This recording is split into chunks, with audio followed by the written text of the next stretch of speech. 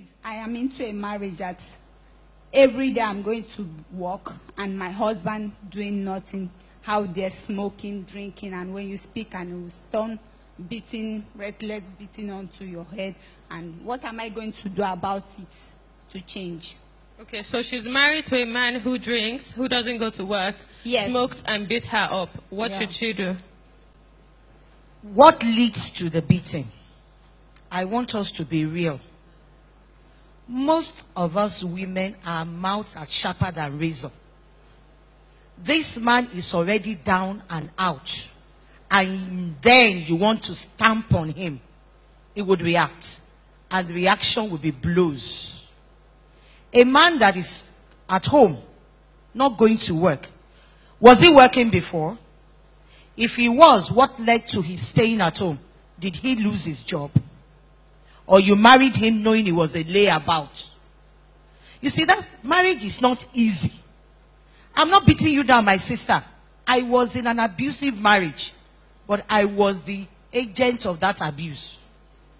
Because my mouth was very sharp. My husband was a military man. You can imagine a man in the office who is a senior officer who controls men. When he says a word, they all say, aye, sir. And then you are talking to him as if it's nothing. He cannot tolerate that. So I want us to go to the beginning. Examine yourself. What do I say to him before he begins to beat me? Should I change the tactics that I use in addressing him? If you married him a smoker, a drinker, you know what comes for, drinking. Because when you drink, you lose your senses. You are no longer in control of yourself. If you married him like that, believing that you will change him, then you have to stay in there and continue to pray. But if circumstances of life turned him to what he has become, you have to pray. And then avoid situations that would aggravate him. And then you pick up your cross and pray. There is nothing prayer cannot change. But you have to pay the price. It's not automatic. You can't go to work and cook for him, or you refuse to cook for him, or when you cook and he's eating, you are telling him, you sat down there the whole day, you didn't do anything. Now you are eating. See your mouth so you can eat. How much money did you bring for you to eat? Oh, you want to eat pala, you want to eat fresh fish. When your money can't buy your kweko, and you expect that man to keep quiet. Sometimes we are the architects of our problem in these marriages. But like my sister said, if that is not the situation, you have examined yourself. And in all honesty, you found out that you have not in any way made this man to beat you. And the beating is getting to a dangerous level. You need to step out of that marriage for a season. But I don't want to say I can bet on it. If you find yourself in that situation as women, we will not be the lamb. We are likely to have overstepped our bounds by the kind of abuse we will rain on that man's head. So we really need to temper our mouths. We really need to humble ourselves. Because you are the provider today. You don't know tomorrow. That big job that is fetching you so much money, you are big madam at your place of work. What happens if you are retrenched and you have to sit at home? And then the Lord picks that man up, raises him up, and sets him amongst kings. What do you do? So basically, I would say the woman has a lot of work to do. And that is humble yourself and become a prayer warrior. Because there is nothing God cannot do. And I want every woman who has the opportunity to go and watch this movie, The War Room. When you watch that movie, you see the power of mentoring. An older woman mentoring a younger woman to be the best. That is what we should be doing here. The older ones, the ones who have experienced life. Let us mentor the younger ones. So that you don't go into marriage believing it's a bed of roses. We all get carried away with the landmark, with the sugar band and everything, the 6-year cake, and you want to dance ada, and you think from then on it is bliss. It is not. It's a lot of work. For your marriage to work, you must be committed that you are in it to win it, and nothing is going to shake you. Tempests will come.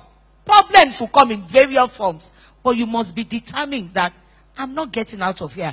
I'm going to work at it. And the only way you can work at it is if you partner with the Holy Spirit with a lot of prayer and fasting. Praise the Lord. Okay, so we'll have our last comment come from Pastor Shola David Bora. I think Pastor Roti really made the point I was going to make, about just making sure you're not the one that is making the situation worse. Too many times we're trying to help the Holy Spirit. And the point I made earlier about who are your eyes on? Because, when you go into marriage, I remember when I was going to marriage, one of my prayer points was, Father, into your hands I commend my spirit. Because you don't know the person you are marrying. No matter, you might have known the person for years, but yeah, it's you and God that you're going into the marriage. And I'm telling you the truth, if the real person shows up after marriage, even you've been pretending all along. They've never seen your hair untidy. You're always well behaved. The real you, shows up after the marriage, And it's so important that, one, our eyes are on the Lord for all our needs, honestly. I remember listening to an interview that Michelle Obama had. I just stumbled on it on CNN. And she was talking about how her marriage was getting very rocky. When the husband decided to be a politician, he would disappear on Sunday night and come back on Friday. She alone with 2 young children, and things were so bad, he was about to break up. And she told herself that, okay, what are my needs? She said she looked at herself in the mirror. What are my needs? Okay, I need somebody to help me with this. I need somebody to help me with this. And she realized that part of her frustration was that she was expecting this man to give her some things, which, one, he wasn't available to give her. He was not able to give her. And she said when she actually broke down the things that she needed, decided, okay, her mother can maybe help her with this. She will look to this for this. She will look to this. That it took a lot, yes, a support system. That it took a lot of the pressure. Because there are things we're asking our husbands to give. They don't have it in them to give. I'm telling you. What you're looking for, the man doesn't have it. And it brings a lot of frustration. So the point I'm making is, let us, one, keep our eyes on the Lord as our provider, okay? And look at support systems for some things that we might not be able to find or get from our marriage. And pray. If you haven't watched The War Room, go and read it. Go and watch it, okay? It will help you greatly. And the Lord will help us, because it's a process and it requires a lot of patience. But if we genuinely are trying to please God, not anybody, relatives, friends, or whatever, just keeping our eyes on God and reverencing our husband. One more thing before I leave the mic. It wasn't an accident that God said, wives, love your husbands, love your wives, and wives, respect or reverence your husband.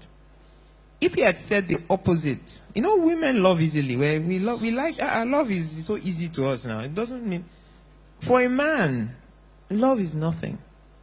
A man can sleep with 10 girls. It's nothing to them. What a man craves, like air, oxygen, is respect. Oxygen. He needs respect. So that's why God told us to give him the thing that he needs, like oxygen. And we women, including myself, it's easier to respect your pastor. It's easier to respect your boss. It's easier to respect every man but your husband. And we're doing the exact opposite of what God expects us to do. Try respect. You'll be amazed at the results. Praise the name of the Lord. Hallelujah.